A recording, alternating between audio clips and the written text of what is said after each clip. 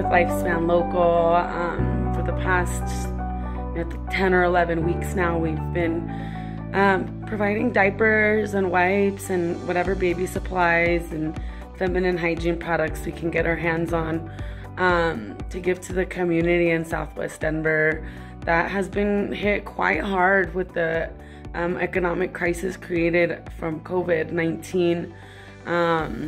It's so disheartening to see our community struggle so hard. They have, we know statistically speaking the highest amount of children, but just seeing the types of families coming through, there's really, really large families with a lot of children, and a number we're really not capturing either in our data is the number of elderly folk as well.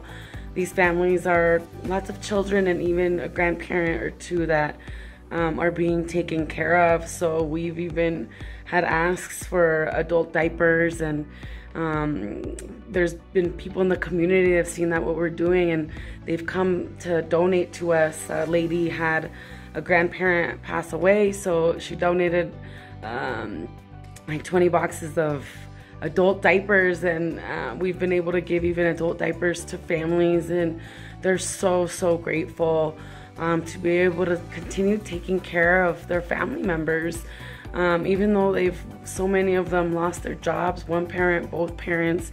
It might be just one or two people working in a very large household, and it's tough, right? The kids, the diapers and food tend to be the things that you cut back on because you have to pay for rent and the light and gas and those things to keep the roof over your head stable. And being able to help them with these things, it's been such an incredible help for them, and they're so grateful. And I'm grateful that I'm able to be part of an organization that can pivot and help in this way, and I hope we can do it as long as we need to.